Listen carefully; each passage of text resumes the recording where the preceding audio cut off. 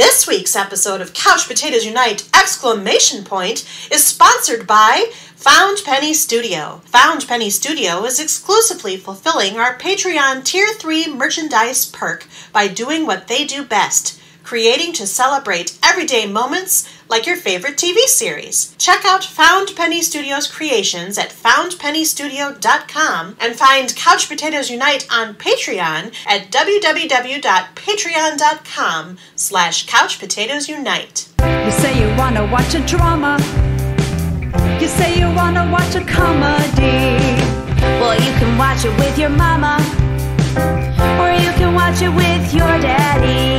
You'll even sit and watch it with your middle schooler, so you can come and talk around a water cooler. We're watching all day and all night. Couch Potatoes Unite. Whoa, whoa. Couch Potatoes Unite. Whoa, whoa. Couch Potatoes Unite. Hello and welcome to a brand new episode of the podcast entitled Couch Potatoes Unite! Which is based on a blog of the same name because it's clearly the future version of our past selves before our past became our future. Do you get it? Well, hopefully you will in a moment. My name is Kylie and I love TV. If you feel the same, keep listening and or checking out our website, couchpotatoesunite.wordpress.com, as you're bound to find some common ground or something you like. For at Couch Potatoes Unite, we're all about the wonders and unique long-form storytelling of the small screen. CPU! Hopes you've been following releases of brand new episodes of the podcast on Wednesdays, as well as new blog entries on some Tuesdays, and as always, we have several more new episodes on the way. Because the panelists and I live lives behind our podcast, the episodes are published once per week. Subscribe to our website or the podcast via iTunes, Apple Podcasts, Stitcher Radio, Google Podcasts, Spotify, and on iHeartRadio and CastBox to stay on top of brand new episodes. Episodes already published discuss a variety of shows around the water cooler, including, but not limited to, Supernatural, Orange is the New Black, Gotham, the Marvel shows on Netflix, Stranger Things, iZombie, The Chilling Adventures of Sabrina, The Good Place, The Crown, Game of Thrones, American Horror Story, Grace and Frankie, and Mr. Robot. Plus, new episodes are in the works, including revisits for Altered Carbon, Doctor Who, Schitt's Creek, Westworld, Fuller House, Unbreakable Kimmy Schmidt, Will and Grace, Marvel's Agents of S.H.I.E.L.D. We'll be launching new panels covering The Orville, Big Little Lies, The Good Doctor, Called the Midwife, and The Animaniacs. And because we look back at shows now past, we'll travel through time and experience all sorts of identities with Quantum Leap. We'll thank the Golden Girls for being friends, and we'll cry bazinga for Big Bang Theory. By the way, did you know that CPU also from time to time goes live? We've been live from bunkers, comedy shows, Comic-Cons, and game stores. Plus, we're planning more live appearances and other cool stuff, including in these semi-quarantine times. So make sure you like or follow us at our Facebook page, our Twitter at CPU Podcast, our Instagram at Couch Potatoes Unite, or subscribe to the website, our YouTube channel, our Apple iTunes channel, our Stitcher Radio channel, or find us on Google Podcasts, Spotify, CastBox, and iHeartRadio. In the meantime, if you don't hear your show in this podcast format, fellow panelists and I still write reviews, and we always seek new panelists. So if you have any interest in joining the discussion, say hello by finding us at any of those outlets I've mentioned. At the very least, stop by and leave us a thumbs up, comment, or review. We like feedback, just don't summarily execute us after your rebellions. Diplomacy is still important, you can? Today we're around the water cooler and continuing our catch-up series centered on a multi-season historical drama based upon a series of novels of the same name by Diana Gabaldon. The show is Outlander, and this is the second of a 5-part series in which CPU catches up on the series, which airs its primary run on Premium Network Stars. In this episode, part 2 of this series, we're discussing Season 2, which aired on Stars from April 9, 2016 to July 9, 2016, with a total of 13 episodes. We will discuss each subsequent available season in each new episode of this catch-up series. Developed by Ronald D. Moore, Outlander stars Catriona Balfe as Claire Randall, a married former World War II nurse who, in 1945, finds herself transported back to Scotland in 1743. There she encounters the dashing Highland warrior Jamie Fraser, played by Sam Heughan, and becomes embroiled in the Jacobite risings. In Season 2, Claire and James sail to Paris to try to thwart the Jacobites by subverting the funds that King Louis XV of France, or Louis XV of France, is likely to provide those orchestrating the Jacobite risings.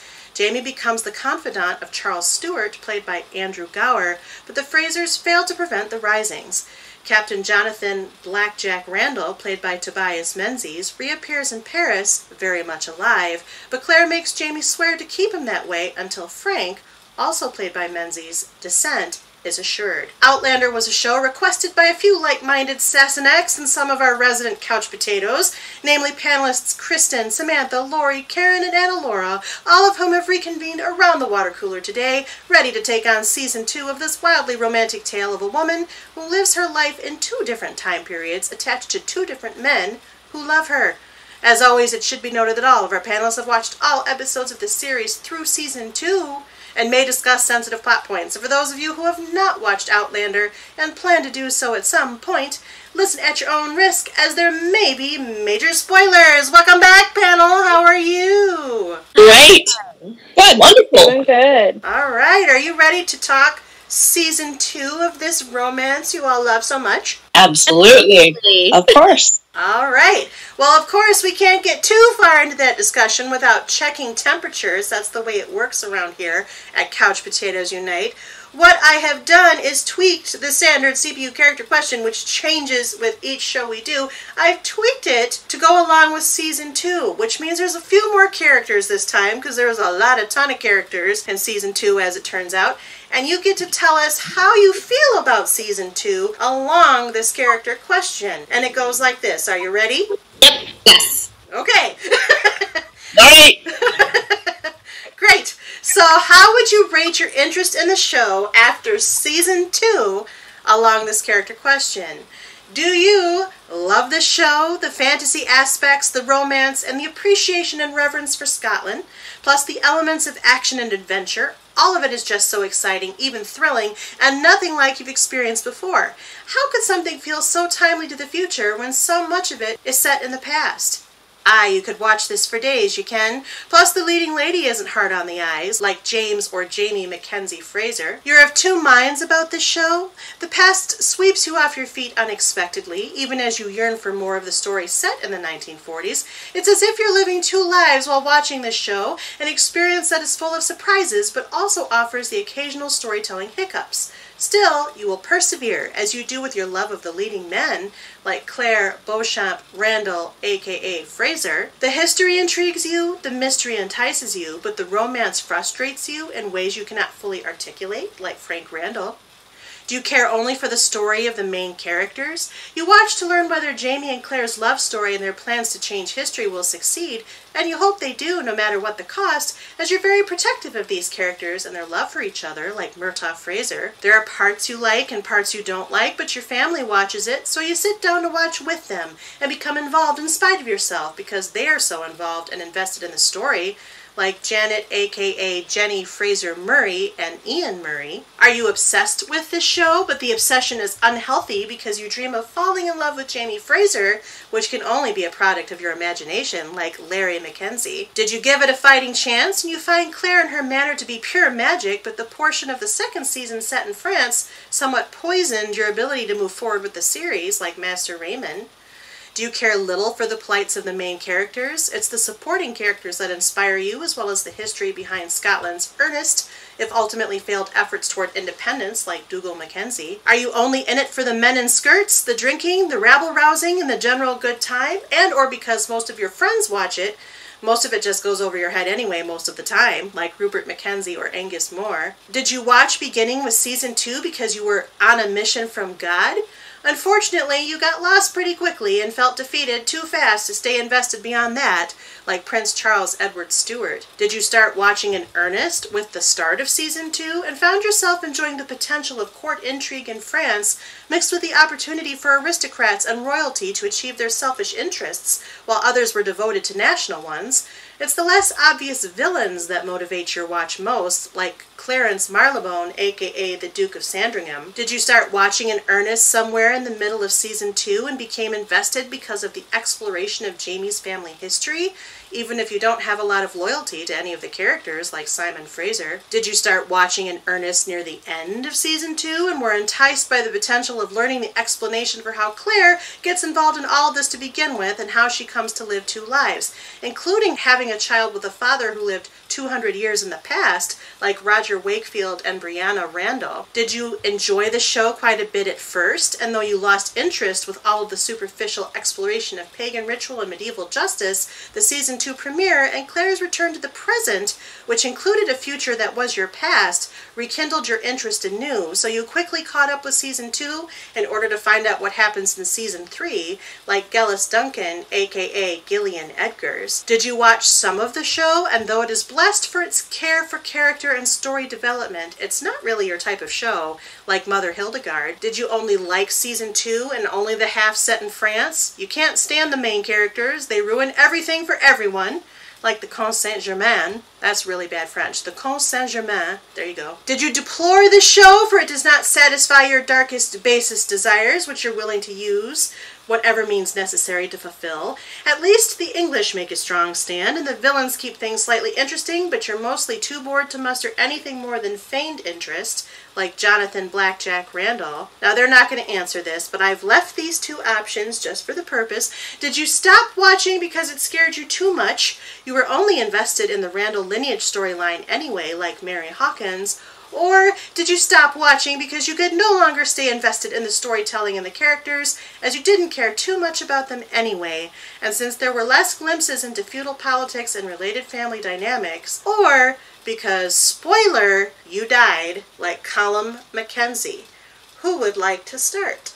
Hi, Kylie. It's Samantha. Hi, Samantha. I'm so very excited to talk about this season because I think last time I was also a half and half Jamie and Claire. I almost went full Jamie, but not quite. But I just adored this season. It was like an emotional roller coaster, and I didn't expect to like it as much once they left Scotland because that was so much of what I liked about the first season, but I just loved it. All right, welcome back, Samantha. This is Karen. Hi, Karen. I would say, last time I know I was fairly split, but I think this time I'm probably 90% Jamie with about 10% of the Duke of Sandringham because I loved the French part. I think it's so interesting. That would be me. So Karen's about the court intrigue. We'll explore that in a second. Welcome back, Karen. Thanks. Lori here. Hi, Lori here. I'm still loving the show. This season breaks out some of the most beautiful costumes and some more very wonderful music. So I would go mostly with Jamie. One correction, we are not in the medieval era at this point. We are further. You had something in there about medieval. We're way past that era. It's all tongue-in-cheek in the character question, Lori. But all right, just saying. Not going for historical accuracy there by any means. I get it, but my medieval friends are going to be listening to this. What can I say? You can correct them as we go. Welcome back, Lori. Hi, I'm Kristen. Hi, Kristen. This time, I gotta choose a couple different characters here like I normally do if you hear me on other podcasts. For season 2, I'm maybe 50% Jamie, 25% Claire, and I'm gonna copy Karen. I'm the other 25% of the Duke of Sandringham. I ended up enjoying more of the French court intrigue more than I thought I would, so, but still mainly, 50 Jamie, 30 Claire, 20 Duke of Sandringham. I'm going to adjust it a little bit. Okay. So, okay. And you're going to explain what all of that percentaging means. She doesn't normally do fractions like this, so. It's because I'm just that little extra bit of the Duke of Sandringham because I loved the French court part, and that was really surprising this season. Otherwise, still Jamie and Claire all the way. Okay. Welcome back, Kristen.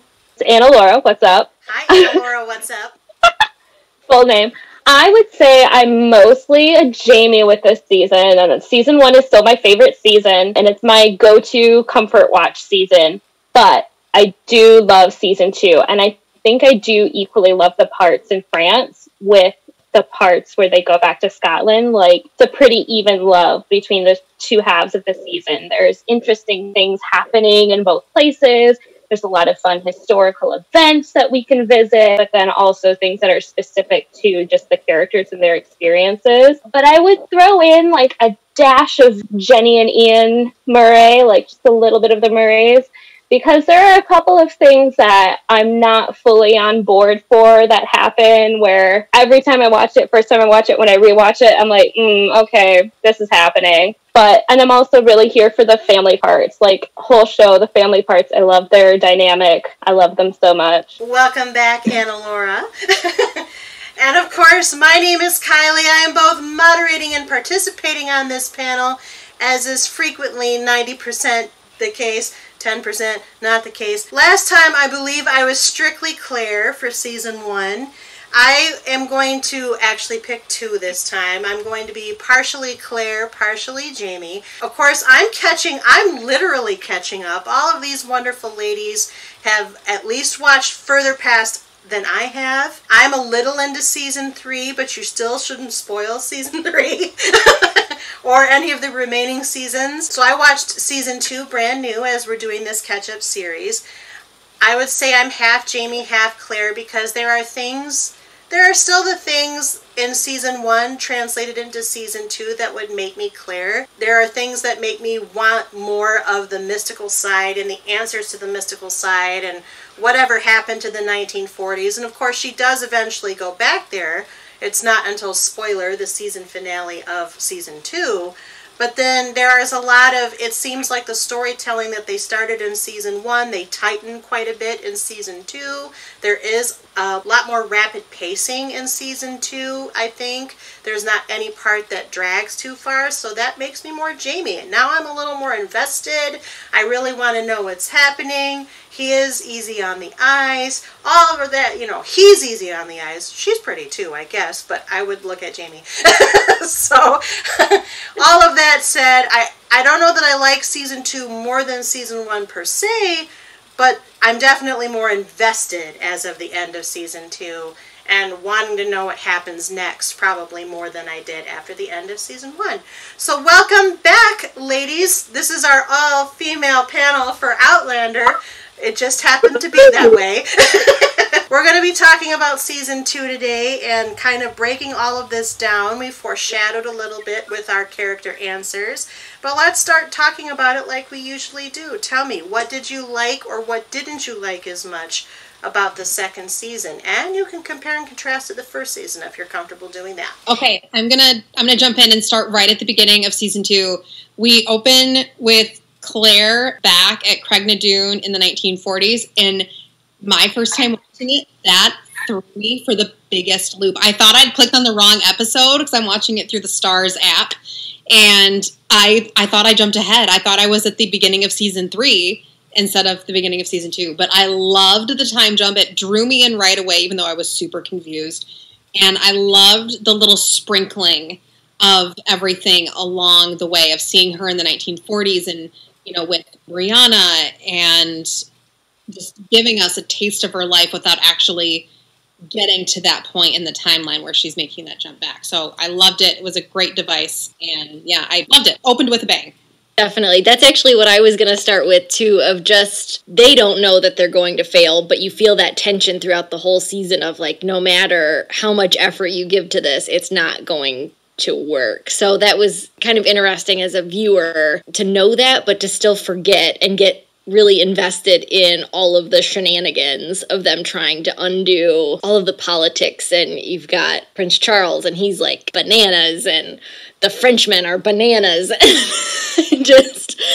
This season drew me in even more, and I didn't expect to get that any more drawn in than I already was. So for it to feel deeper was bizarre, but so fun. Oh yeah, totally agree on that. I think the cold open with her back in the 40s is a great way to start the season.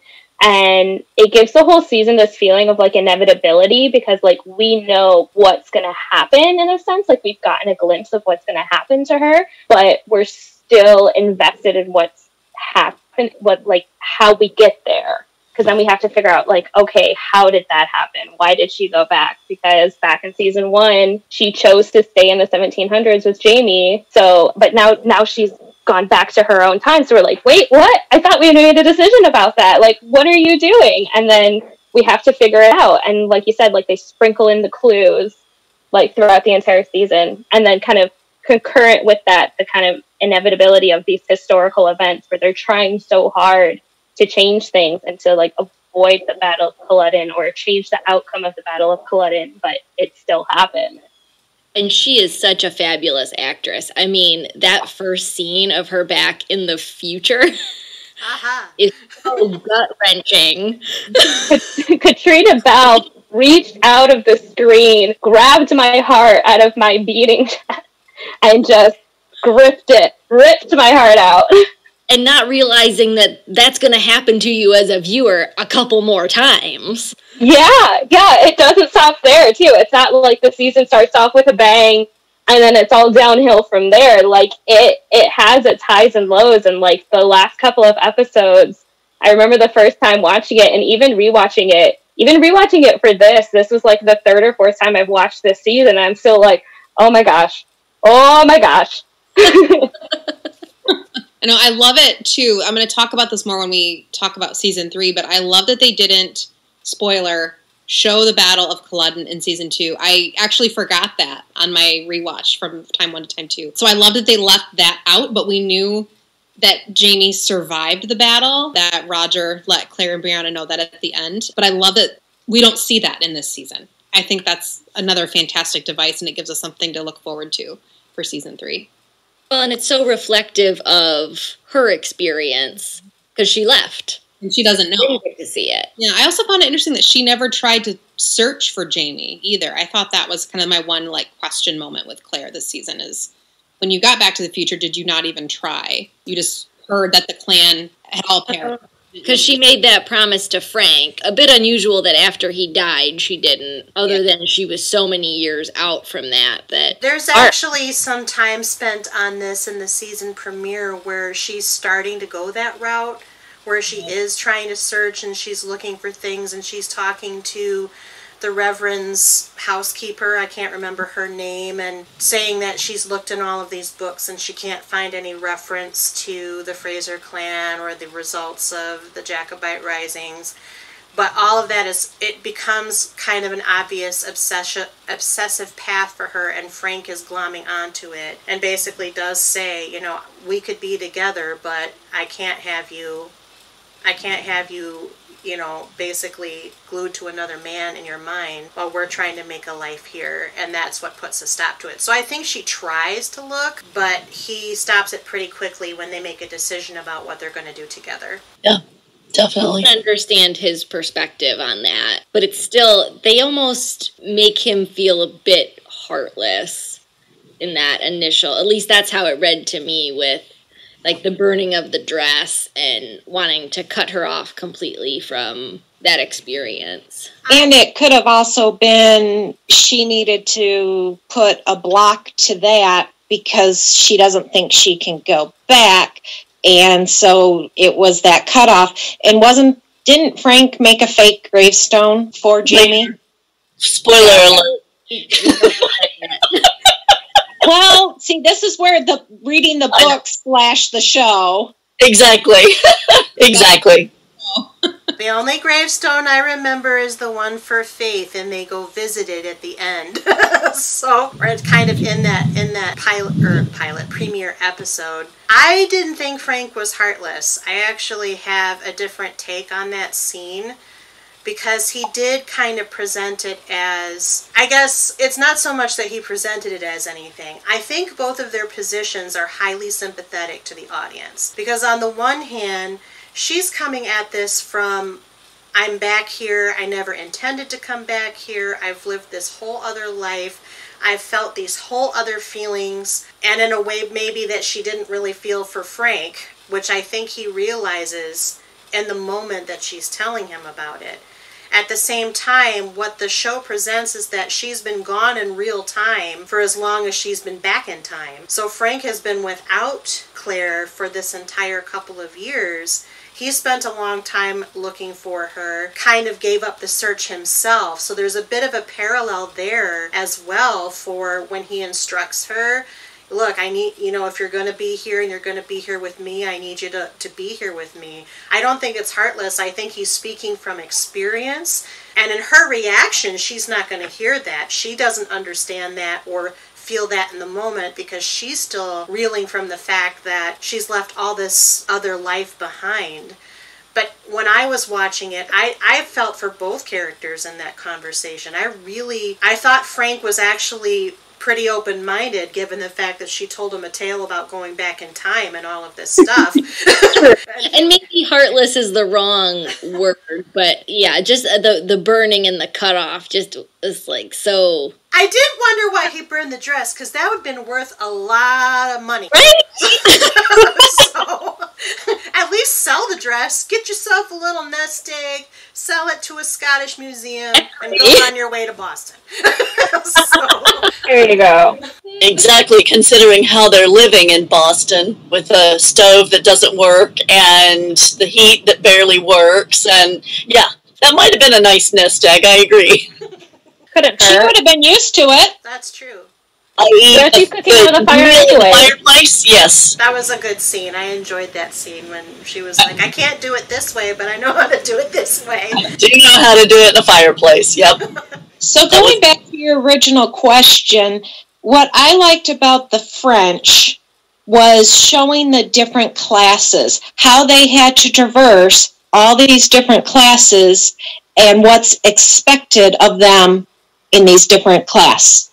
That was particularly well done. So many extras. So many extras. But it was lovely to watch the difference. And Claire trying to find her path as a healer. She wanted to help the unfortunate at L'Hôpital des Anges, but she also needed to stay with Jamie, and they were committed together to work their way through the intrigues of court in all of the potholes that presented. So she was definitely trying to walk a thin line between two worlds in the French part of the story. It was very interesting. You all foreshadowed whether or not I would like the French half of this or French portion of this season, because obviously they were heading there in the season 1 finale. I did enjoy it quite a bit. I think they took a lot of love and care in telling us about, because this would have been not too far around the French Revolution itself as well. So there was a lot of interesting tension between the classes that they were showing, between the aristocrats and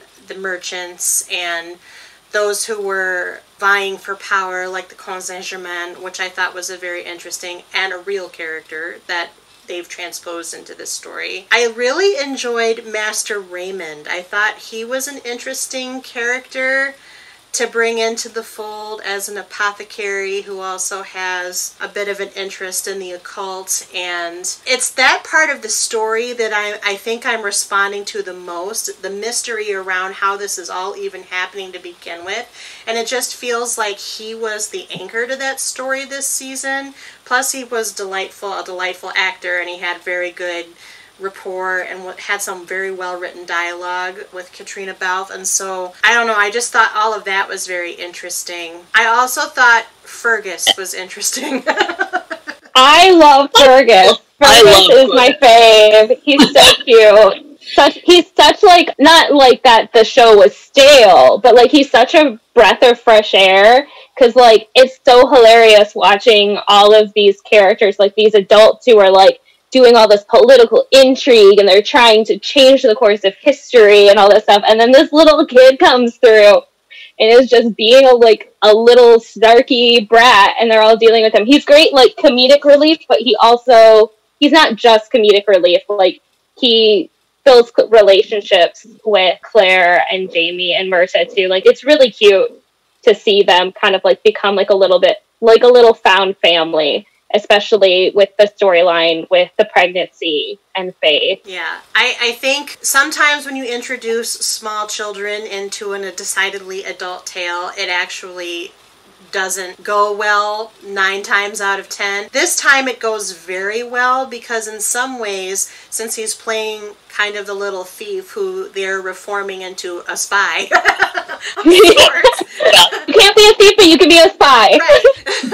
Acceptable career choices for you, 12, 13-year-old. I don't know if they ever actually say how old he is. What else are you going to do in France at that time? Yeah. What other career options were there for, tweens? Exactly. So your summer job is pickpocketing at a brothel.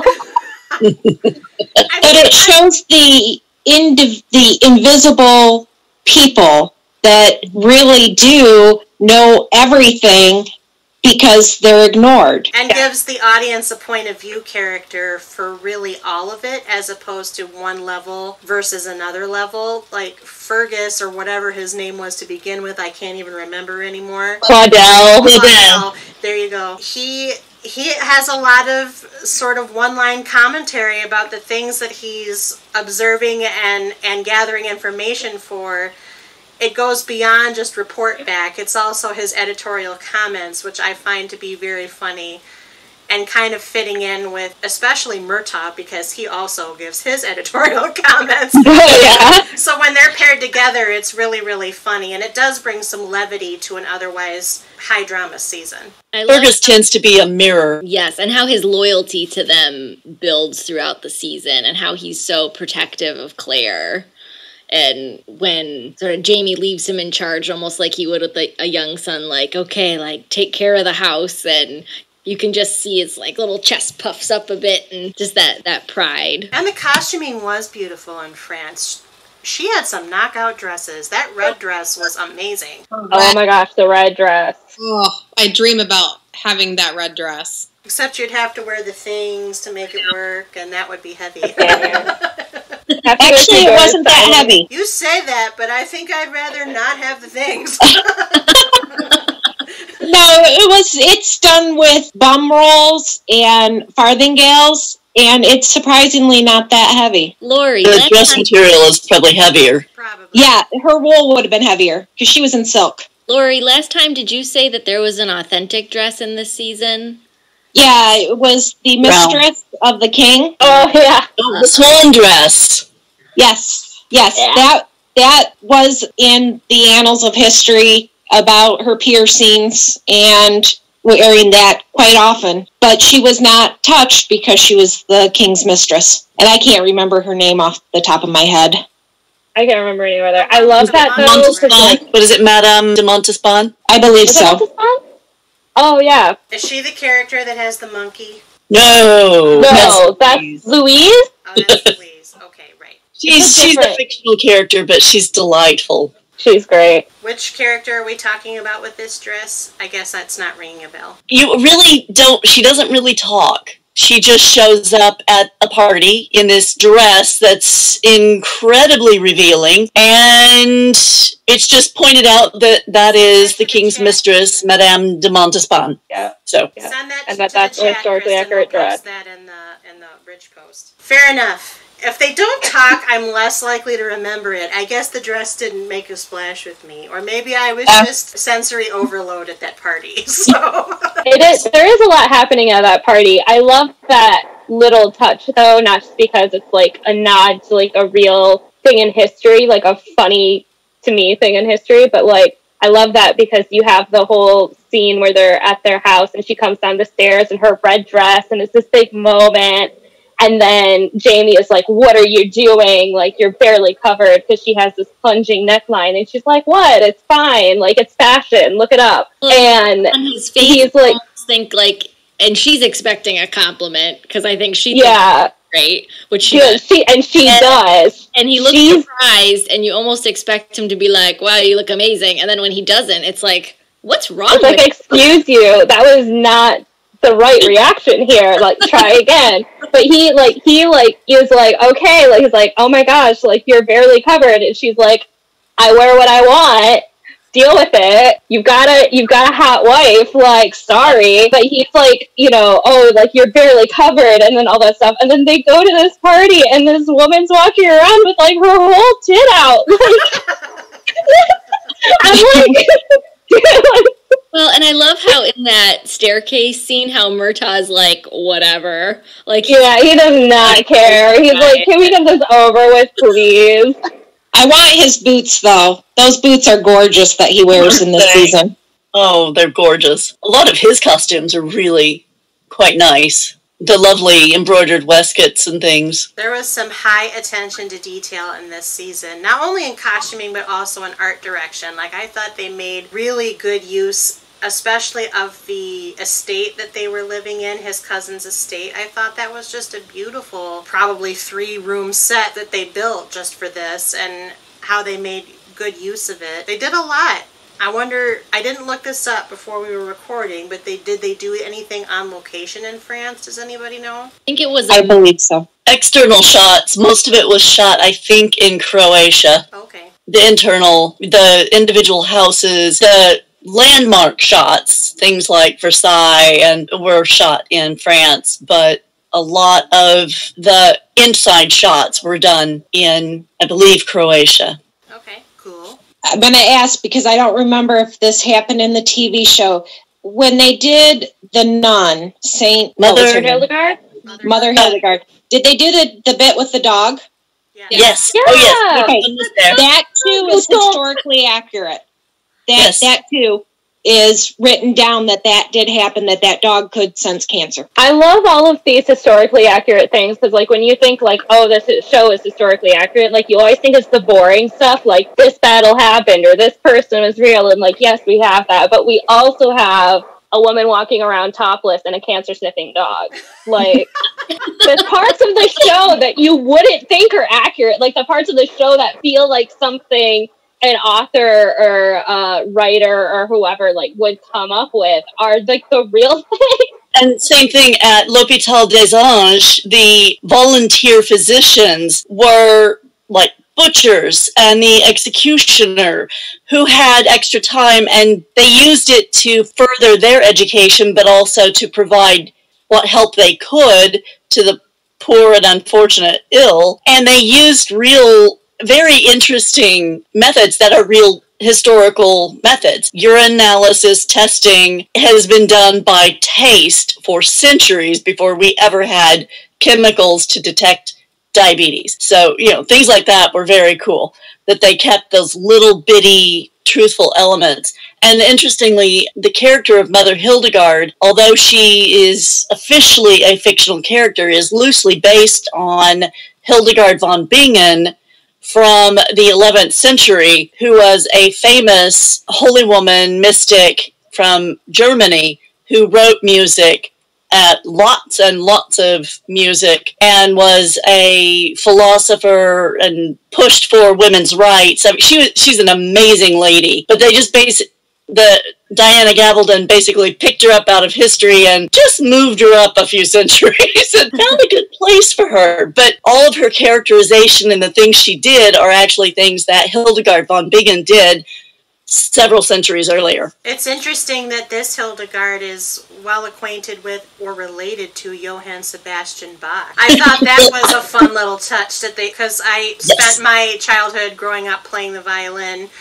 It's not something I do right now. I regret it. I miss it. But in the terms of loving classical music, I thought, oh, well, that was a cute little touch that they threw in there. And the selection of music that they actually threw in there with trying to decipher the code and things. So yeah. I have one little correction. So for the filming production, some of the interiors were filmed in the sound stages in Scotland, like they did with season 1.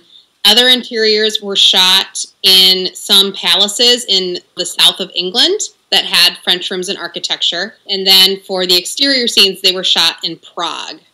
Oh, thank you. That's right. Yeah, but everything. Yeah, so they stayed pretty much within England and Scotland, and then a little bit to Prague for exterior street scenes. And then the Palace of Versailles was also in Prague. Oh. Yeah. It looked kind of similar. They did a good job. Yeah, they did a really good job. Yeah.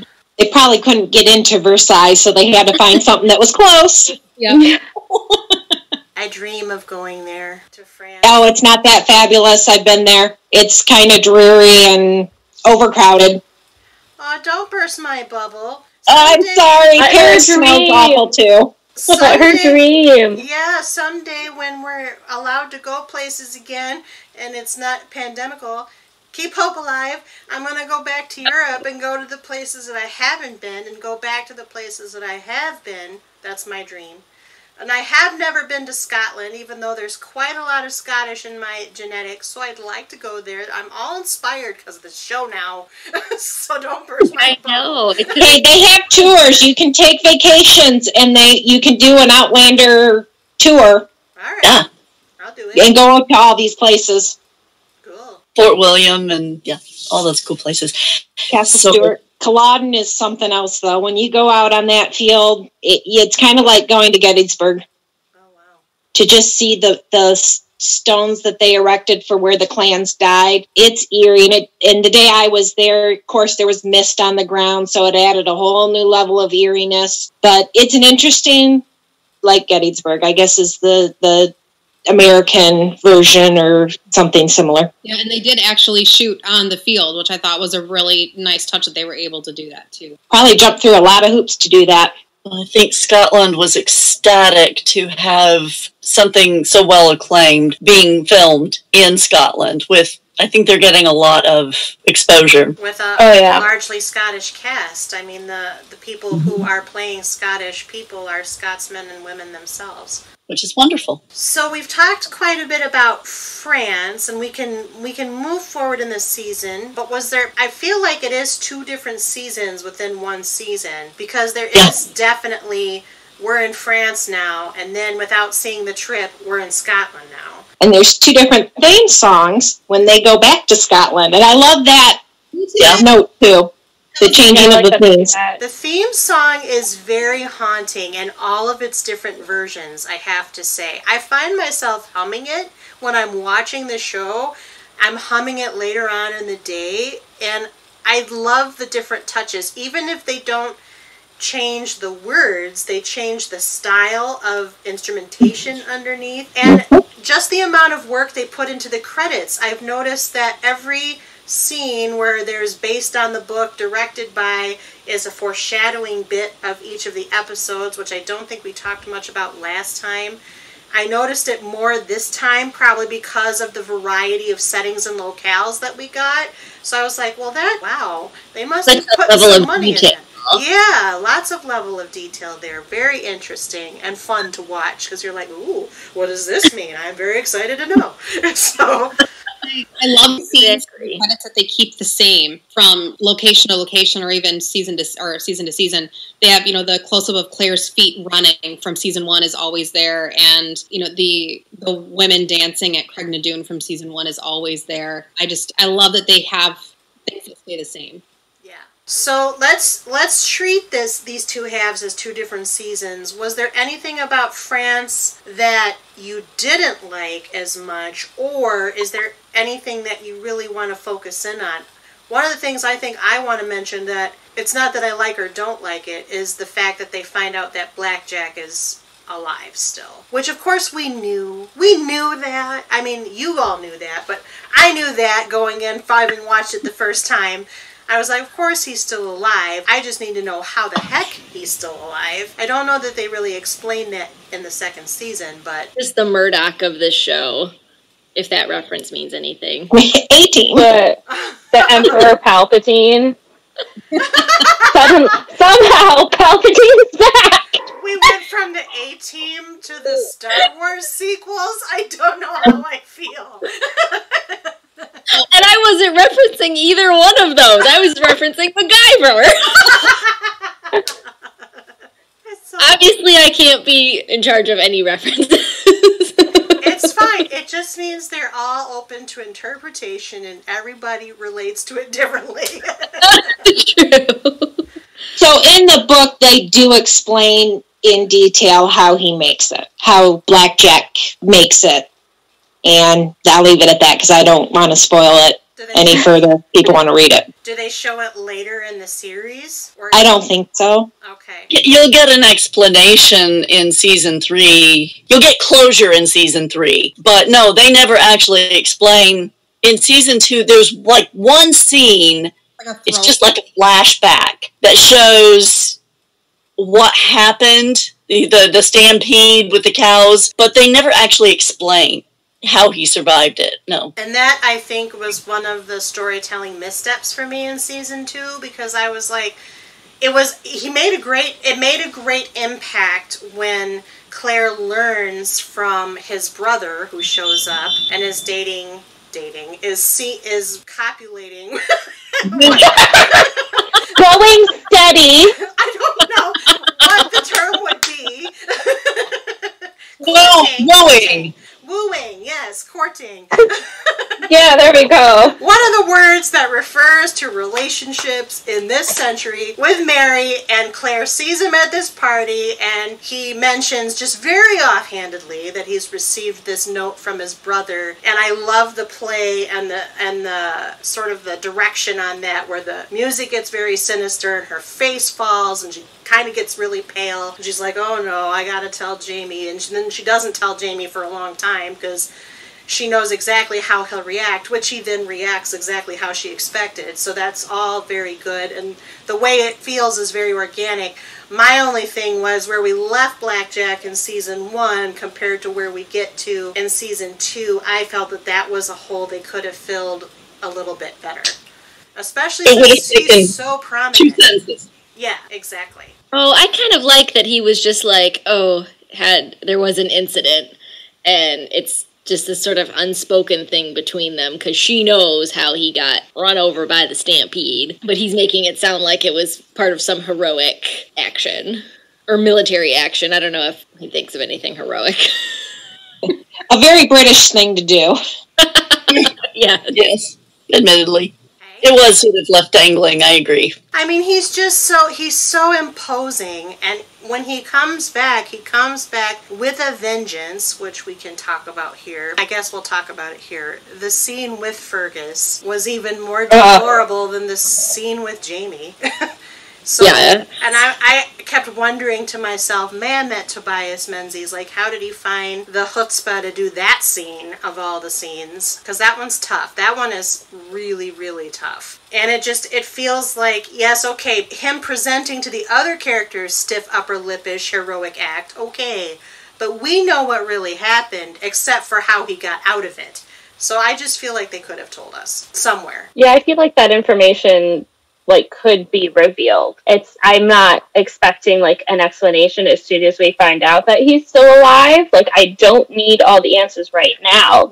Definitely do the whole planting and payoff storytelling, revealing things as they naturally come thing. But it would have been nice to know. Would have been good to have some sort of answer. I mean, the man has a lot of grit and a lot of drive for somebody who is so dark.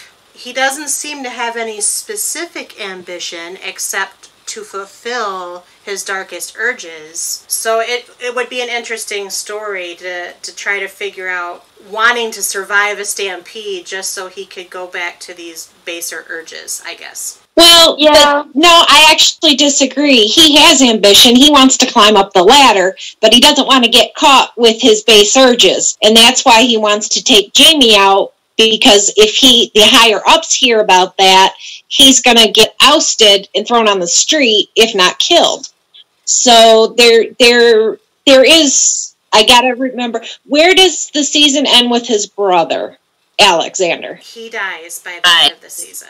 Okay, so, he's also driven to support his brother. Yeah. Which you do find that out, so if that's the explanation we're supposed to take away for why how he was able to emerge from being stampeded. I don't even know how you say that. That's fine. I agree with you, Lori, to an extent, but I don't think that's his primary thing at all with Jamie. I think that's oversimplifying his need to conquer Jamie. Because I think Jamie is more complicated than I'm going to offer up this huge Scottish rebel to my superiors and be rewarded for that, but for the fact that I might be found out. I think with Jamie, it's about conquering somebody who is strong. Never said he loved him. No, never said he loved him. That's what he wants. Right. Somebody from Jamie. Right. He can't break him completely. He wants to break him, and he wants to be reciprocated in that attraction that he clearly has, but he can't. But it becomes this character's need to conquer Jamie's piece of that and sort of make him submit. I think that's very clear in the season 1 episodes that focus on his time in prison. I don't think it's just about gaining power. That's part of it. That's bonus. It's, he wants to ensure himself and his future and the future of his family for sure. But I think it's much more complicated with Jamie, which is why when it's so rich with Blackjack, he's a very unique villain that I've seen on TV, even on things like the premium stations. You don't often see somebody so dark where you don't have to show everything, but you show enough and you get the picture.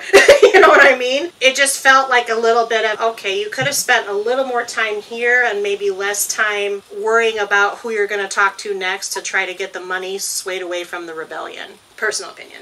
Read the book. More episodes. Read the book.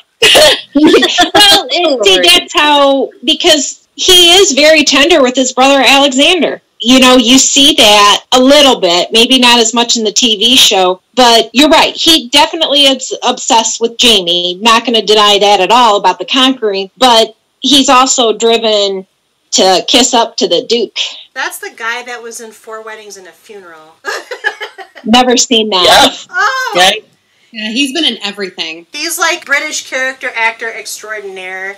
Usually plays somebody who's a little bit funny, clownish in his presentation, which I would argue the Duke is. He's kind of a gallant who has a little bit of that foppish approach to life.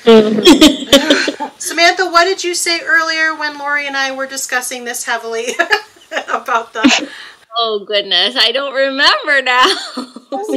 Well, I know that's one of my favorite episodes, is the one where, admittedly, the way they got there was contrived, but in the book, the episode of Murtaugh and Jamie coming to rescue Claire at Sandringham's palace, and Sandringham getting his comeuppance. It was very, horror movie-ish. Yeah. And again, Murtaugh is so yeah, whatever, of course I just did this and it's no big deal, which is actually one of my favorite moments of the whole season, is when Claire's okay, you need to tell him. And the two of them kind of, they're out in the courtyard and going round and round, and thankfully they don't make us listen to the whole thing. But just at the end, it's just sock him and be like, you should have just told me that. And it's such an embodiment of his character. I'm not going to lie, Murtaugh is one of my favorite characters. Oh, yeah. I adore him. He's a good one. Love him because he's the character that says like it is or how it needs to be said in the moment.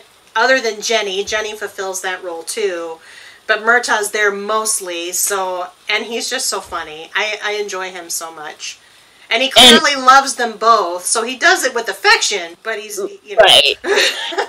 Going to the horror part. Yeah. The Hellfire Club, period, and it was all about the occult and sex and drinking. So they put a little bit of the Hellfire Club in there. Yeah, it's France. Well, actually, the Hellfire Club was all over the world. Oh. Mostly England. I guess it was the Illuminati circa that time. Yeah, okay, the Illuminati. Either way, a good secret society is all over in there, too. Are we going to talk about the Bonnie Prince? He's bananas. That's all you need to say. Yes.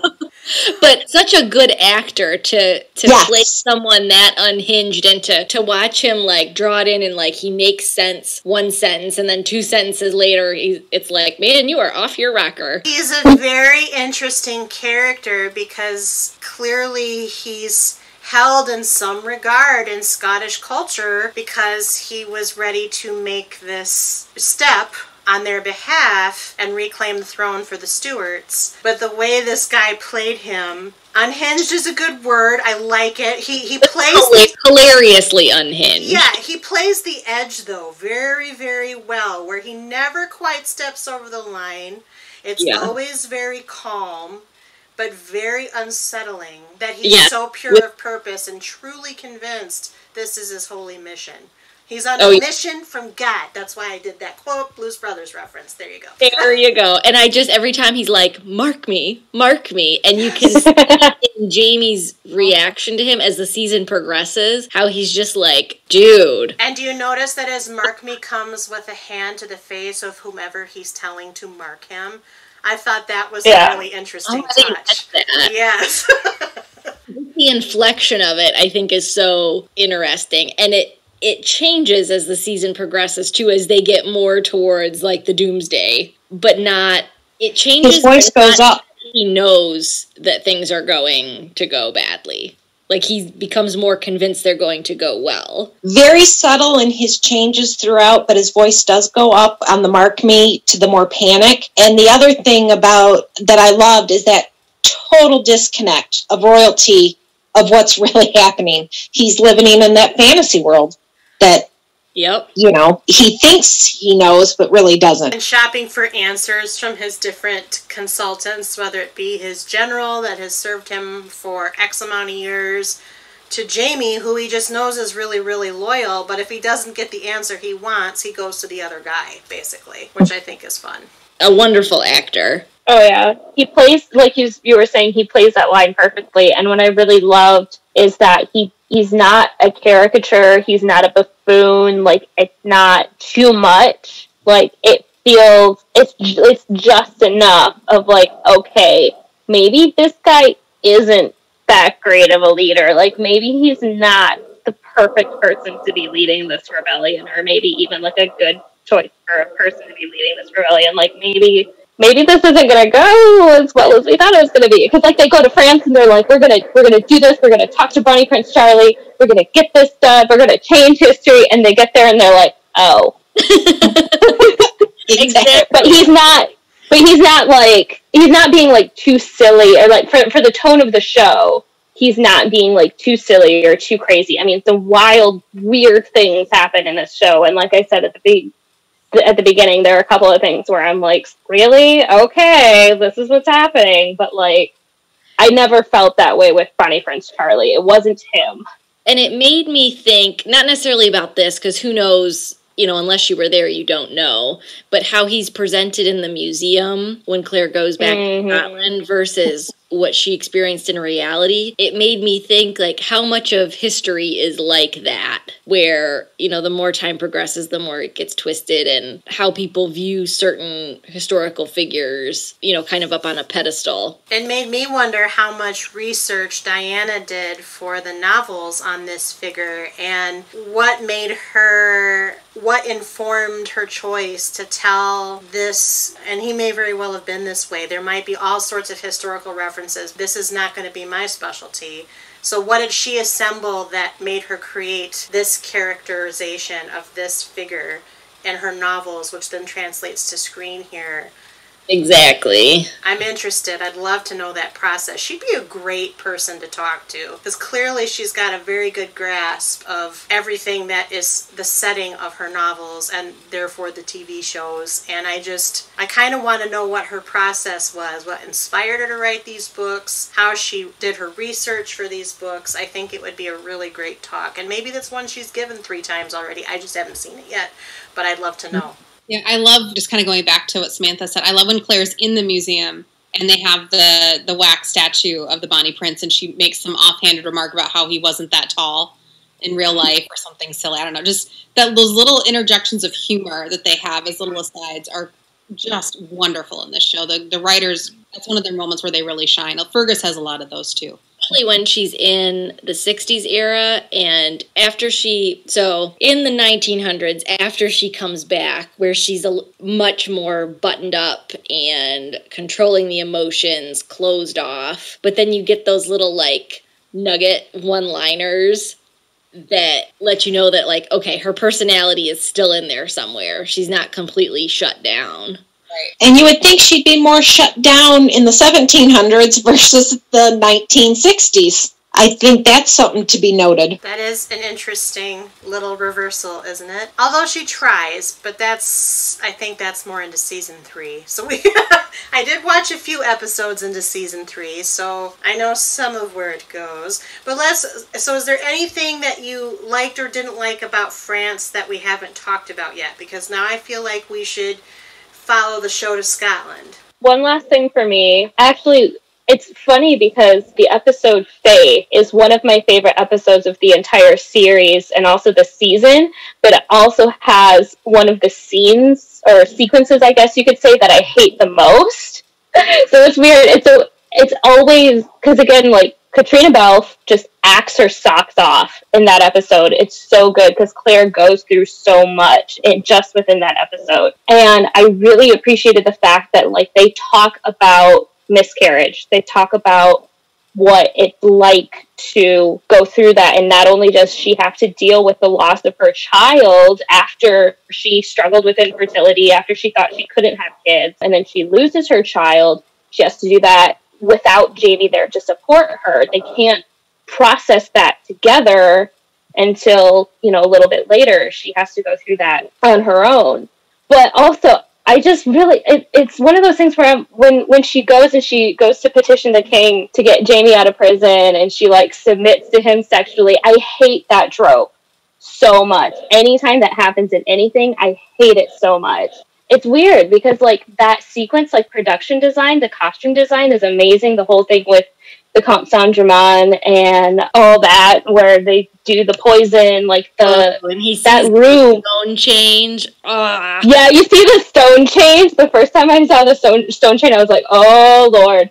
But I was like, okay, what's happening? But what I don't like about that scene is that they do that fake out where you're like, okay, the favor is going to be, you know, find the rat, use your, you know, Madame Blanche powers to do me this favor. But then all that's over, and then he's like, oh, you still have to have sex with me. I was like, she just had a miscarriage. Dude, like, she's already dealing with so much trauma. And I hate that because they don't really, like, make the king out to be that kind of person. I feel like it comes out of nowhere. It didn't feel necessary to me. Yeah. Like, it felt like they're throwing that in, and I guess this is foreshadowing for some of my feelings for some of the things that happen later in the series, where there are traumatic events that don't feel necessary to the story, and I don't like that. So I'm going to hit it from the historical side. That's how you got anything done with the kings and queens. You had to sleep with them, or be there in the bathroom with them, or be at the birthing. All that got you what you wanted. Very historically accurate. And I'm not arguing with the fact that it happened. I'm just saying from a storytelling aspect. And again, I'm looking at this through the lens of I'm up to date with the entire series. And as I said, I think this becomes more and more of a problem later on in later episodes and later seasons. There's just a lot. It's like they pile on the trauma for these characters, and there's only so much trauma that I feel like is good for the story. Like, obviously there has to be conflict, obviously there has to be adversity for these characters, otherwise the show's gonna not be interesting. But I feel like there are some parts where you could rein it in a little bit. Well, I want you to put a button on that, because for the first time watcher, which is me, I was not shocked by Lori's right. I mean, that's what happened, and it is meant to sock you in the gut in the moment that you're watching it, because she did go through this whole rigmarole in this occult-based room, trying to suss out who's doing what and pretending she's magical just to find, hopefully get Jamie out of the Bastille. But this is also the same family of monarchs that eventually gets beheaded, because they have very lush and voracious appetites for a lot of things, including sex. And so the fact that they leave the room, and that's basically what he says, drop your pants, we're doing this now, and then I'll let your husband out of jail. I mean, that didn't surprise me, and the fact that I actually didn't think it was overplayed or overwrought in the moment. It was very direct on his part. We're doing this. Let's go. She, of course, is very disappointed, and you see that trauma on her face, and that's why you sympathize with her, because you know she's had a miscarriage, and you just watch this whole circus play out. But he didn't. He's just a spoiled aristocrat in 18th century France doing what he knows he can do because he can do it. And it goes to the lengths that Jamie went to free her. This is what she has to do to free him. Exactly. There's a lot of parallelism, which Lori's pointing out, and I think that's pretty cool. And it actually gives me more respect for the show, because I'm going through first-time reactions, and I'm not noticing all this. So You definitely notice it upon rewatch. I mean, one thing that I think I noticed it like the first or second time that I watched it, but I must have forgotten about it or something. But when I watched it this past time to get ready for this recording, when she in the episode Faith, where she wakes up after the miscarriage and she's saying, "My baby, where's my baby? I want my baby," and she wants to hold her and all that stuff. But then later on, when she has Free and she wakes up, and the same thing. You know, when you go through that kind of thing, it stays with you. And yeah, but like I said, I'm really glad that they talked about that they included that, because that's something that way more women than you would think go through, but it's something that doesn't get talked about. I really especially from Claire's point of view, coming from a century where more babies survived than not, would be extra traumatizing, because she knows that medically, maybe in the 60s, something could have happened where she wouldn't have lost the baby. Yes, it's a great episode of talking about miscarriage. Well, I think it is also one of the best episodes of the season. It was a big emotional roller coaster. There was a lot happening in that episode. Even with the things about it where I don't, like I said, I don't love that all of that happened. But if it had to happen, I think it was done as well as it could possibly be. And I think a lot of that is due to the performances, and especially Katrina, because there's some really wild, crazy things happening in this episode, but she grounds it and she makes you feel, along with Claire, what she's going through. It feels about as real as it could possibly feel, because she's so obviously invested.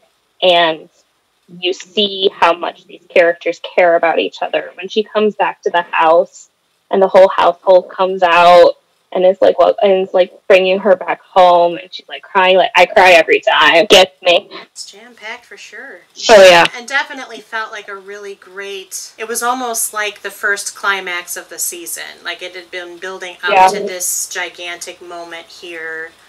And then they make the decision to go home. So that's actually a very good segue. Now let's go to Scotland. Can I say one more thing about that? I don't know how many people realize where she gets buried is traumatizing in itself, because she couldn't be buried on holy ground because she was never baptized. That is a key point for both of them in terms of what they had to do to bury her. Mother Hildegard christens her anyways, even though she was born dead. Exactly. She wasn't supposed to do that, but she does that anyways. That shows how much Mother Hildegard cares about Claire, is that she's willing to break that rule to christen Faith, and so she can be buried. And it's those little pieces of woman power that people maybe in today's era don't get fully about, the breaking of those tiny rules. Women helping women, we love to see it. I'm really fascinated to learn more about the real-life inspiration for Mother Hildegard, because I also enjoyed that character quite a bit, and I love learning that from Karen today.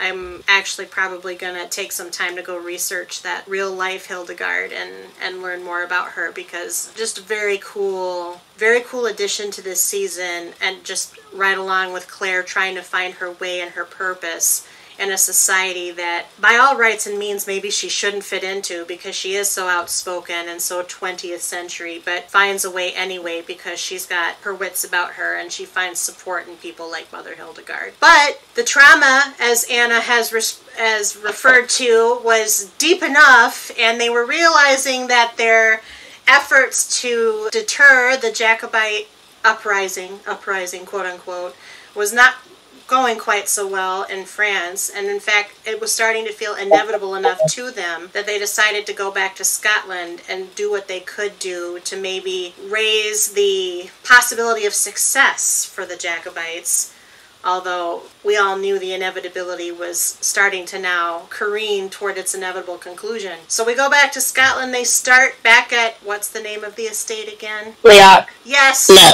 What? Leoch. Castle Leoch. Castle Leoch, the house of the Fraser clan, right? No. No. Mackenzie. That's Bowley. Lallybrook. Oh my gosh. There's too many L-Ox. Lallybrook. Lallybrook is the Murrays. And Lallybrook is the Murrays. Leoch is the Mackenzies. Yep. Correct. And Fraser of Lovett is that Bowley. What a great character, but every time he comes on screen, I want to punch him in the face. Yeah. Yes, I do. Oh, Grandpa. Yeah. Sexist Grandpa. Yeah. Right. The Sly Fox. The Sly Fox, who's based on a real guy. That Real guy character. is real. So let's talk about all this, because they do come back. They start off at Lallybrook. That's the one I was going for. Where Jenny and Ian are kind of holding court, and just really this last half of the season is all about making sure that they get enough people to actually be well trained and fight this rebellion and hopefully win, even though the British are already starting to close in around them. That's basically where we find them when all of this begins. So talk about this part of the season. What did you like? What didn't you like?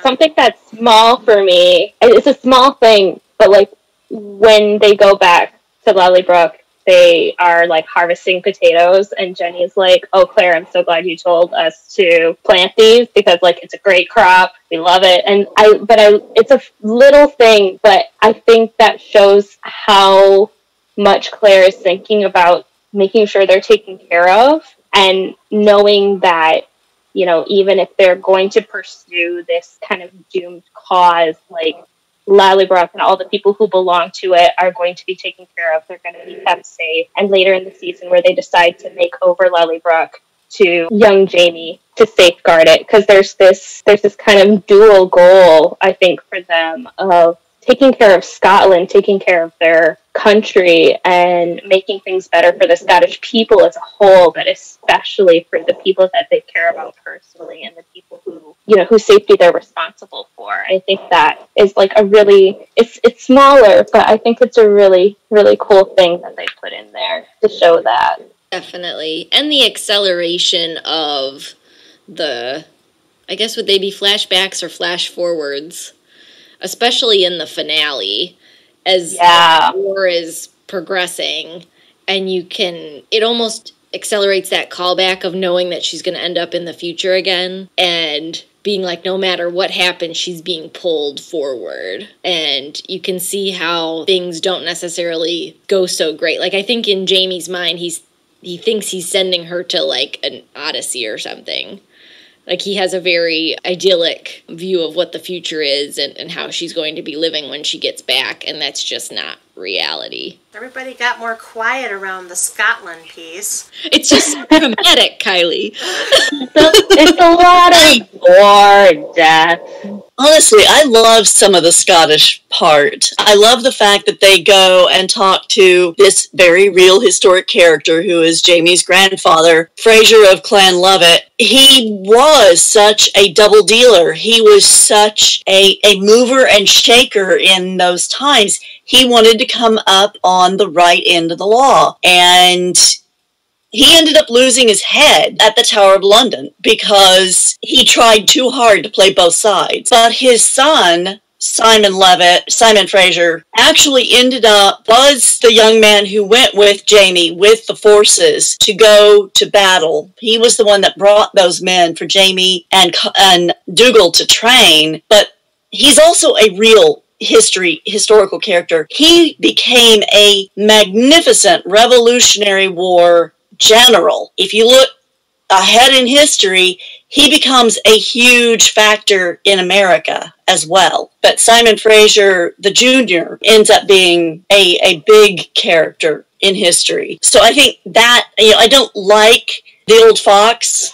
Personally, I think he's just a double dealer and an ugly man. But the fact that he's there and they're talking to him and all this is very historically accurate, I liked. The other thing I love, one of the questions you asked, Kylie, was, is there a scene that you think was particularly well done? I absolutely love the shot on the moors at Preston Pans of the Scot forces coming out of the fog, screaming their heads off like a bunch of banshees. I love that. I love that shot. I just think it's so incredibly well done. So a couple of my favorite parts is dealing with Colum again, coming back around that, because Colum knows his days are numbered with his disease. Doesn't know what his disease really is, but he knows his days are numbered. And the introduction of Alexander Randall and how they all want to hate him, but they actually like the poor guy. But he's the opposite of his brother,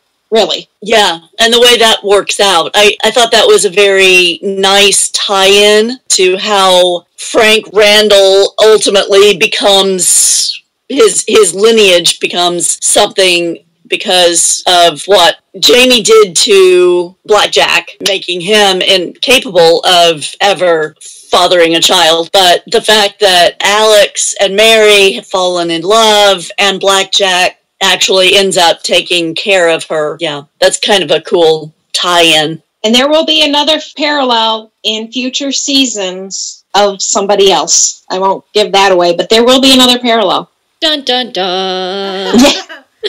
I think that's my favorite part of the Scotland half of the season is the exploration of all the different lineages. You get, with the Fox character, the old Fox, you get to see and learn about Jamie's the Fraser side of his family, basically, rather than the Mackenzie side of his family. Because we spent all that time with the Mackenzies in the first season. Now we get to learn about the Frasers.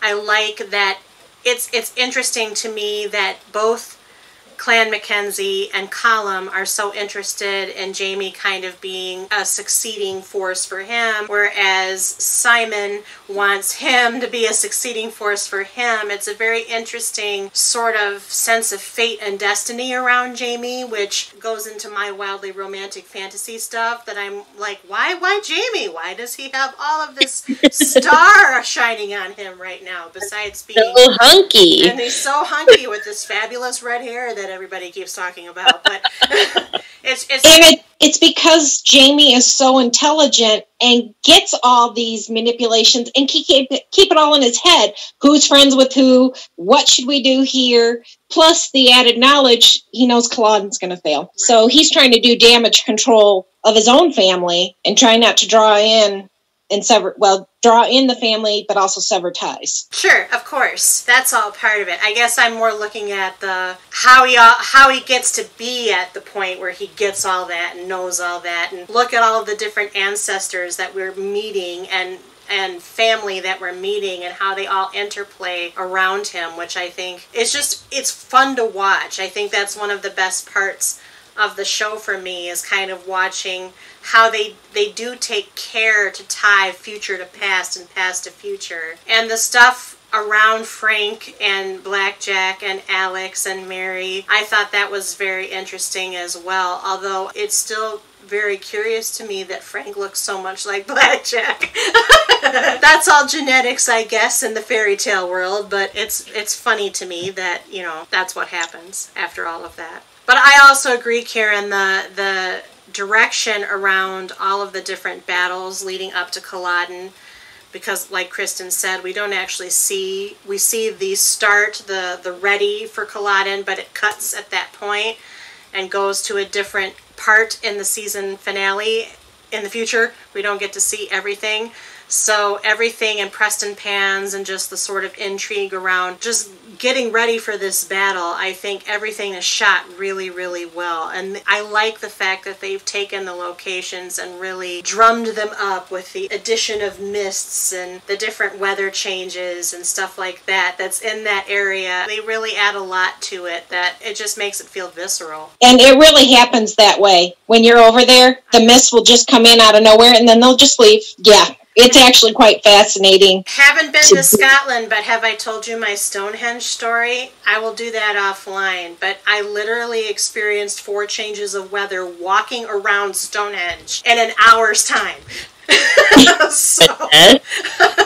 And there was a rainbow over the horizon at one point, lots of sheep, and then no cloud in the sky. It was crazy, and then it was raining again by the time I got back. It was just a whole thing. But Kylie, did you touch one of the stones and get thrown back in time? That's a real question we need to ask here. Is Stonehenge related to Craignadoon? Because that didn't work for me. So it's a standing circle. It is a standing circle. Maybe they have different magical properties, though. We don't know. You're just there on an off day. That's all. Oh, well, damn. Gotta be around the solstices and the... Yeah, it was like not even, or it might have been just past the first day of spring or just before the first day of spring. It was March. That's all I remember. Almost 20 years ago. Oh, jeez. Okay, so do you guys agree with her doing what she did to Colum? Yes. Yes. But that gets us into a very political debate. Well, and it still is a political debate. Yeah, that's what I mean. Like, let's tread lightly. Right, and but I think it needs to be, we've talked about other sensitive subjects. Here's yet another sensitive subjects dealt with. Yeah. No, she gave him the choice. She did. Yeah. It was his choice. It was his choice, and I think the way they shot it, I love how they juxtapose Dougal and Colum, and how we get this whole bedside scene, which is actually somewhat vulnerable for Dougal, but at the same time, not more than a few characters accuse Dougal of being kind of a narcissist, which I think is funny, and you are sympathetic to him to think, well, maybe you're not really a narcissist. You are, as you say, you just care so much about Scotland and your family, and you just want everything to go well. But then in the moment that he's sitting by Colum's bedside and realized that he had this medicine, if you will, that allowed him to pass peacefully, and he says, you did that just to spite me, this was all about me. I'm like, well, maybe all the other people are right, Dougal Mackenzie. Maybe they have a point. Such a tremendous actor. The progression of just sitting by his bedside and really acting to nothing. Just incredible. And how this show has landed so many amazing people. I love Graham McTavish, who plays Dougal. I really love him. He's really good. He's crappy in a few things, too. Yeah, the actor who played Colum, too. Yeah. That was just a masterful performance. So I don't know if I agree with it, or I think it was his choice. And for the story, I was fine. I was along for the ride. He was clearly suffering, clearly deteriorating, and it made use of Claire's, she's really developed quite a large knowledge of herbs and plants and medicinal properties of the nature around her, and also learns more from Master Raymond while she's in France, so that was kind of a nice progression there, and I accepted it as part of the story. I was like, okay, yeah, that makes a lot of sense. Plus, Claire at that time is still 1940s Claire, right, without her medical knowledge of later, the end of the series. So at the end of the season, so we don't know whether she would have done it 20 years later. Yeah. She might not have. But we also know that here in the here and now, she was still the wartime nurse. And it was interesting that in this season, they have the flashback of her when she was actually in World War II, kind of the Preston Pans and the different skirmishes in Scotland triggering sort of this PTSD for her from World War II. Starting to get my World Wars mixed up. So that also kind of plays into this scene a little bit, because she sees the mercy that she's providing for him in ways that she did for the soldiers that she nursed in the World War. So just how they toggle those memories back and forth between memory and present. Fantastic.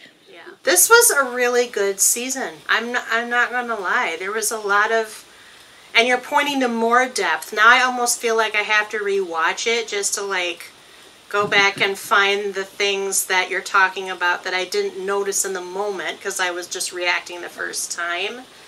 But I've watched this season a number of times, and I did it again, and there's some episodes that I'll normally skip, like around the miscarriage, just because it's too tough to watch. But I made a point so that because we were talking about it, it's like, okay, you've got to watch every single one, and you do catch things. It has incredible rewatchability. Oh yeah, there's a lot of layers to it. And dealing with subjects that still hurt now. PTSD, miscarriage, assisted suicide. This hasn't changed, and that's what I like about how they're doing some of these subject matters that no one wants to talk about, but we're going to throw it in your face in an artful way. It's in a very human way, I think, too. As I kind of said before when we were talking about the faith episode, sometimes I feel like there are certain things that get a little sensationalized, but I feel like in season 1 and season 2, they do a really good job of showing the kind of human cost that these traumatic events have on these characters, that, they're feeling these things. It's not all spectacle. And I think that's really important, because if you're going to include these sensitive topics, you need to do it in a sensitive way. And I think at this point they definitely do. One of the things that you were talking about, the World War II and the battles, is she has to make decisions. And she had to in World War II. She has to go back in that mindset. I can do something for that one, but I can't for that one. We got to move on. And, that's happening right now in hospitals, unfortunately. That's true. I really liked the Scotland half of this season quite a bit. I mean, the France half was very, very good, but the Scotland, I don't know, I liked returning to Scotland. It felt comforting in much the same way that it felt comforting, I think, to Claire and to Jamie to go back to Scotland. I was like, yes, we're back in Scotland, even though I know that war is coming and a lot of these people might just die in front of my face. Okay, but at least we're back in Scotland, and I enjoyed the storytelling and the pacing in that half of the season. It felt very tight. It was very like one after the other, building upon itself. All of the decisions and things that we were watching just felt really right for the story. I don't know, it might be the best half season that I've watched so far. No wasted moments. No wasted moments. They pack a lot in. Exactly. So I'm going to ask you some of the tying off questions so we can bring our Season 2 episode recap and catch up to a close. The second season was actually critically rated more favorably than the first one. Compare and contrast, which do you prefer better, Season 1 or Season 2, and why? Oh, I know I said at the top of this gathering that I liked Season 2 better than the first, but it almost feels an unfair comparison because so much of the first season is creating the foundational relationships that pay off later. So you can't have one without the other. I definitely agree with that. That's very true. So is it better to treat these as... No, I was hoping you were going to not notice that I didn't answer the question. How do you expect me to not notice that? Fine, I'll stick with what I said when we started this, that I liked Season 2 better than the first. Just recognizing that it was so good because it started... Yeah. Okay, that's fair. Yeah. That's a fair qualifier. Jeez, Samantha. I'm starting to sound like Kristen over here. Learn from the best. It's just one long season, just picking up and continuing on. There was just a little break in between. Overall, probably Season 2 I would say was better because there's a lot of things, that character development that you get. I think I'm going to stick with what I said at the top, that Season 1 is my favorite season. It's the one that I always go back to when I rewatch. I normally don't rewatch like Season 2 or Season 3 without at least rewatching Season 1. I feel like that's, it's the OG, it's the original. But yeah, Season 2 does do a really good job of adding to that and going in new directions and introducing new characters. Like, it's all good. It's just, when I'm sick and I need something familiar to put on the TV, I just generally go to Season 1. And Scotland. Just wrap me up in a nice flannel. I'm in fall mode. I'm thinking about fall and like wrapping myself in plaid and clearly.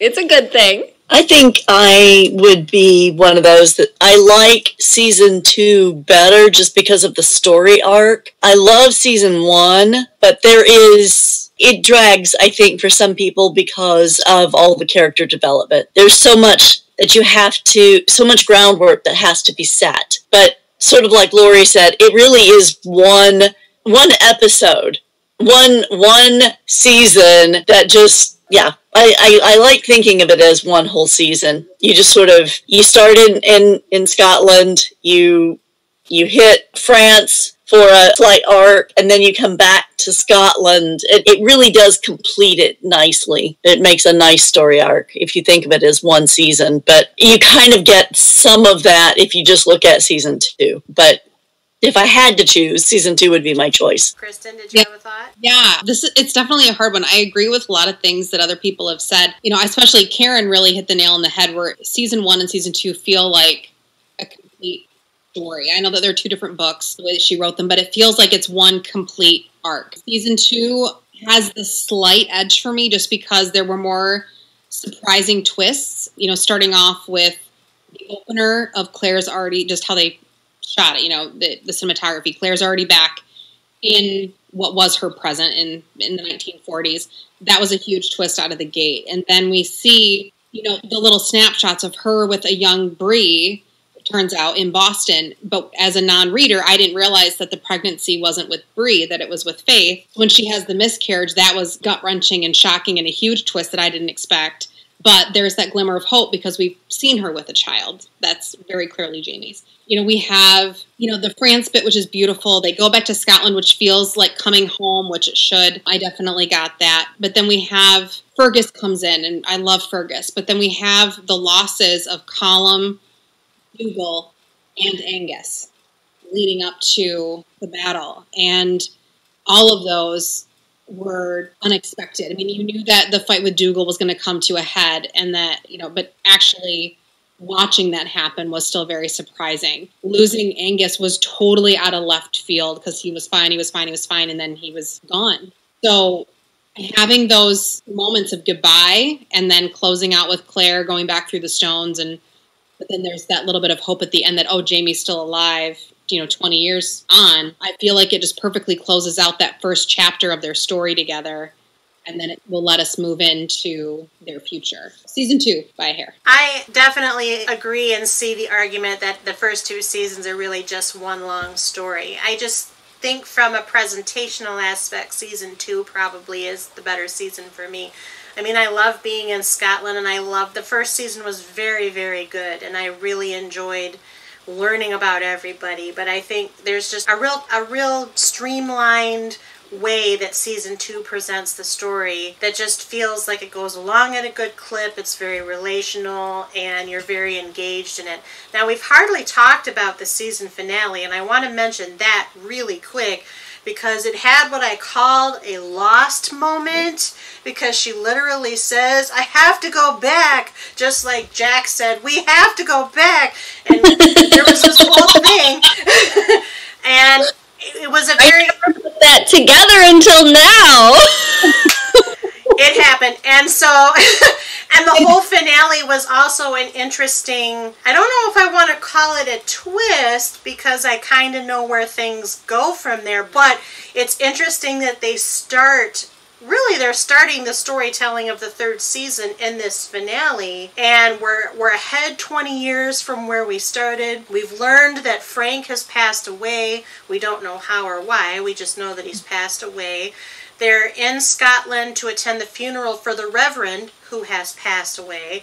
Roger, his adopted little son, is now not little, he's an adult. And very hunky. He's kind of cute. Oh, yeah. Looks good in a sweater.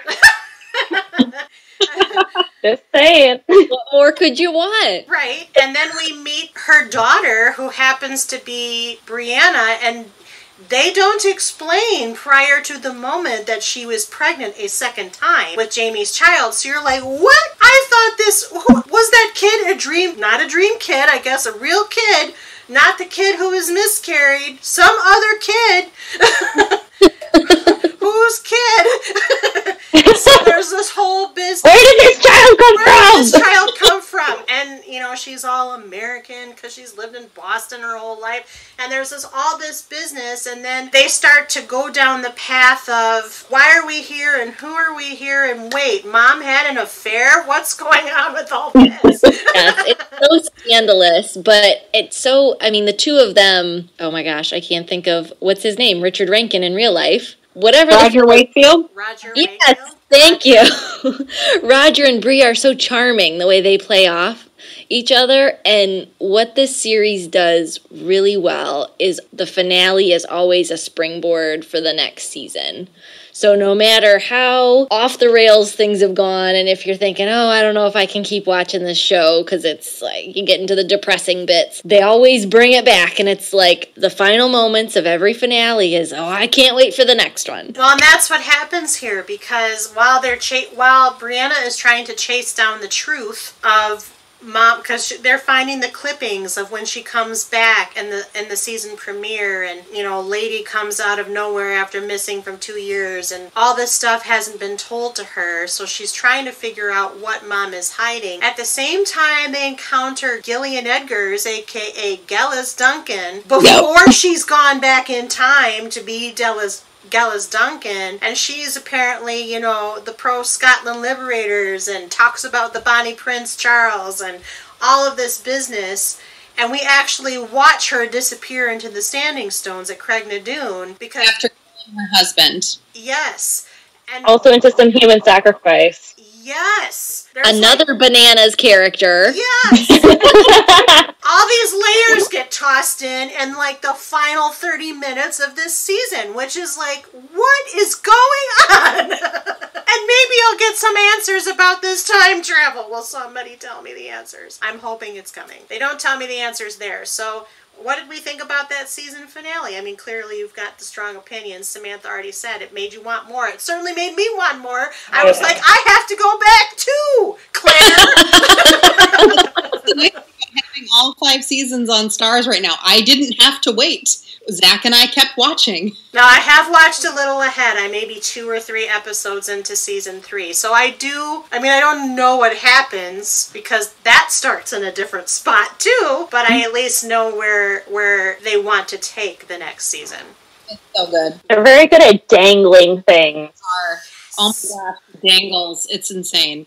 Yes. It's like I feel like a cat with a toy. Like, oh, I'm gonna catch it. Oh, and then it's over here, and it's out of my reach, and they've got something else, and it's like, oh yeah, I remember the first time watching season 2 ends, in this very oh my god place, and then season 3 comes back and in a different place, and you're just like, wait, come on, you guys, it takes you for a ride. They always. Though they always make the loop back. And, oh yeah, it's I've started even, especially during season 3, I watched the recaps in the beginning. Normally I would skip through them when I was binging, but there's little nuggets that they pick up and they pick up and they pick up episodes later, a season later, and it's just masterful. I've been trying to watch the recaps because when they do the recaps, they're giving you a little bit of, remember when this happened? Yeah, you need to know this right now. So skipping those is to my detriment, I have figured out. And see, being a lover of the books, I'm going, in this season, I know what they're going to hit on. And season 3 introduces one of my favorite characters. So I'm excited to have that addition and trauma with him. Oh boy, she says trauma. Oh no. A different style of trauma. Okay. I want to try to figure this out. So, I know. I've seen it. Now I'm like, I know who it is. I know who it is. Karen's na boo-booing us. Yeah. But I'm not going to say because that would be a major spoiler. It would be. But there's, going back to the brilliance of writing, I put Gabaldon and George R.R. Martin in the same boat because they leave nuggets and research, her more than him because it's a fantasy world for Martin, but the storytelling. And when they said they were going to do this show, I was actually very worried because I love the book so much that they wouldn't do it justice. But so far in the first 2 seasons, they have proved me wrong. Because normally I'm a all book all the way. And Gorgeous Men of Scotland. Always a good thing. Can't forget that. always a plus. Being a reader, my usual take at the end of each season is, but wait, that doesn't happen in this book. That doesn't happen till next season. I get, but I've accepted flashbacks forward, back, and all over the place to hit the books because I'm not a fan of the second book. I don't like the second book, but it works for me. I can overlook some story alterations and whatnot so far. The third book is one of my favorites. Yes, mine too. Oh, hi, Billy. All right. Well, the only other thing that I think I would mention, we talked a little bit about some of the real-life figures, being Prince Charles Stuart, the Comte Saint-Germain was real, Lord Lovat, Simon Fraser was real, but William Grey also pops up in this season. He was a real-life dude. The one. No, he wasn't.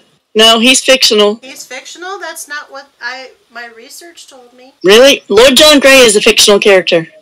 Yeah, he's a conglomeration of several real characters, but no, he's... The one that tries to kill Jamie while he's taking you-know-what, and then... Yep. Okay, all right. I'll look into that a little bit more. Did we want to talk about these? I think we did a lot of talking about how they portrayed them fictionally, but did we want to hit anything on this? Well, I think the guy who played Fraser Lord Lovett did a masterful job of portraying him as the a-hole that he was. No, I think they've all done a marvelous job. It's historically accurate that Brownie Prince Charles did not live in a real world because he was so isolated as a child, and that isolation pretty much followed him all the way through till his death. And so he was quirky, as the French were during this time period. Even though he wasn't French, that's what he grew up in. If you're interested in the British, Scottish family dynasties at all, the Stuarts are just a marvelous family to look into as a general rule. Because they're all very, I mean, Mary Queen of Scots was a Stuart, you know, James the First was the first Stuart king on the throne after the Tudors, after Elizabeth died. And he's got a little bit of history with him. I just think, I like to read about all of the family dynasties, but the Stuarts are so embroiled because of the fact that they were Scottish to start. They come into England and everything is a whole business. I highly, highly, highly recommend reading into them if you haven't taken a deeper dive, because it's like, it reads like a soap opera even though it's history. So... They're all bananas. Bananas is a strong fruit to use for all of them. But the guy that we're talking about... They're a bunch of bananas. You know, and another family is the Italian family, the De Amicis. Woo! You want to talk about a family. Look into that family. They are the crown jewel of family intrigue. They put the Stuarts to shame. Oh, wow. Okay. If you've never heard of the De Amicis, they're interesting. Popes, kings, queens, the whole shebang. Sure. Okay. So I guess the question I have to leave the readers with, after season 2, although I kind of already know what your answer would be, would you recommend Outlander to others? Why or why not? Yes, ma'am, because of the past 2 hours. Oh, has it been 2 hours? If you've made it this far into this podcast episode, I think you know why we would recommend this season. Absolutely. Yeah, I think if you have watched along this far in Outlander, you know why we would recommend it. It does have a very specific appeal, but that specific appeal can apply broadly, which we'll talk about more later on, I think, because there's stuff that I'd be foreshadowing that I can't fully flesh out beyond a foreshadow. Dun dun dun.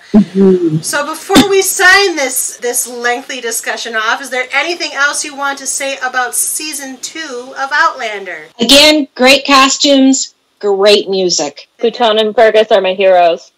Which who and Fergus? Bouton and Fergus are my heroes. Okay. Bouton? It's a season full of MVPs, but my personal picks. Anything else? It's just a delightful season to watch. It's a beautiful story arc and very, very satisfying to watch. That's true. That's the best praise you really can give for a season of TV. It was very satisfying to watch, and I think that's the note we're going to leave it on. So at this point, what I'd like to do is thank Kristen, Samantha, Anna, Laura, Lori, and Karen for joining me once again to talk about Outlander Season 2, but you know, this is a 5-part catch-up series. There are more seasons on the way. Before we can get there, though, it's time for the credits. Couch Potatoes Unite! Exclamation point was produced by Back Pocket Productions, run by yours truly, the Chief Couch Potato, which is really another way of saying executively produced by me, Kylie Piette. My associate producers are Krista Pennington and Selene Rezmer. I edit this podcast, and our logo is by Rebecca Wallace. Our marketing graphic artist is Krista. Our theme song was written by Sarah Milbratz and sung by Sarah, Amy McDaniel, and Kels Rezmer. Kels played the keyboard, Ian McDonough played the bass, Christian Somerville played the guitar, and the whole shebang was engineered by Kyle Aspinall and Christian. we hail from Grand Rapids, Michigan. Please, if you like what you hear, take the time to rate us, give us stars, provide comments, or review us wherever you get your podcasts. Apple, Stitcher, Spotify, iHeartRadio, CastBox, and Amazon are just a few of the places you can find us, but we're also on YouTube. We have our website, and we're now on Patreon at patreon.com/couchpotatoesunite. If you really love us, pledge your support by becoming one of our United Couch Potatoes as we grow our little sofa-populated corner of the world. Otherwise, feel free to tell us how we're doing, what we should add, subtract, keep, or toss. You know how it goes. And if you have suggestions for shows we might consider, contact us at our website where we have a guest book, by email at couchpotatoesunitepodcast@gmail.com, our Facebook, our Twitter at CPU Podcast, our Instagram at Couch Potatoes Unite, our Patreon, or wherever you get your podcasts. Though, of course, we add new and old shows to chat about around the water cooler all the time, and always have new episodes coming down the pipe. Just listen to our intros. If you miss old episodes or want to know in general what shows we cover, just search for us. Find us wherever you do searchable things on the internet. Don't forget that exclamation point, or contact us via our website, our email, our social media accounts, and our Patreon to stay up on all the new events and episodes by our humble little podcast, Couch Potatoes Unite! Exclamation point. Until the next time, the first 3 seasons of Outlander are available to stream on Netflix, while seasons 4 and 5 are available through a subscription to Starz, their app, or their add-on to outlets like Amazon Prime. In the meantime, our Outlander panel will next reconvene very shortly, in fact, to talk season 3 and episode 3 of our 5-part catch-up series. So until next time, until next episode, new episodes are published every Wednesday. Keep listening, keep watching, stay tuned! Bye. Bye. Bye. Have a good evening.